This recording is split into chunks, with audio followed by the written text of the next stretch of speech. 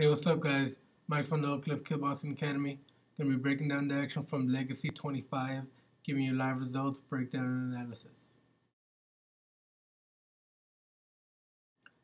The prelims, unfortunately, are still unaired. The first fight on the main card, Charlie Ontiveros versus Kaileb Cummins. Ontiveros looked fantastic in the stand-up.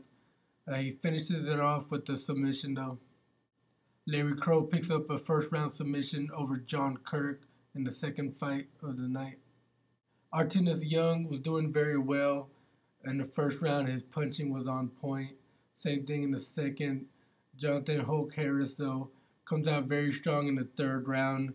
He's unable to get the finish, so he loses the decision 2-1 to Artenus Young. Co-main event fight was scrapped due to Henry Cejudo being ill and his opponent being injured once again. So Lester Batres versus Frank Trevino takes a spot. Batres was doing a great job in the first round. His striking was looking very good. Once Trevino, though, was able to hit the takedowns, the whole tide of the fight changed.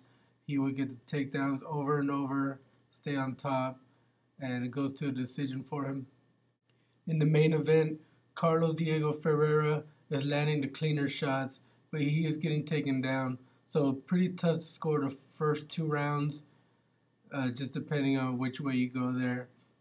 Third round, Patino, he had been fighting with a lot of emotion. It looked like he was going to gas out in the third round. Not sure if he was working with an injury or something, but he does not throw any strikes at all. And he eats a big head kick that drops him.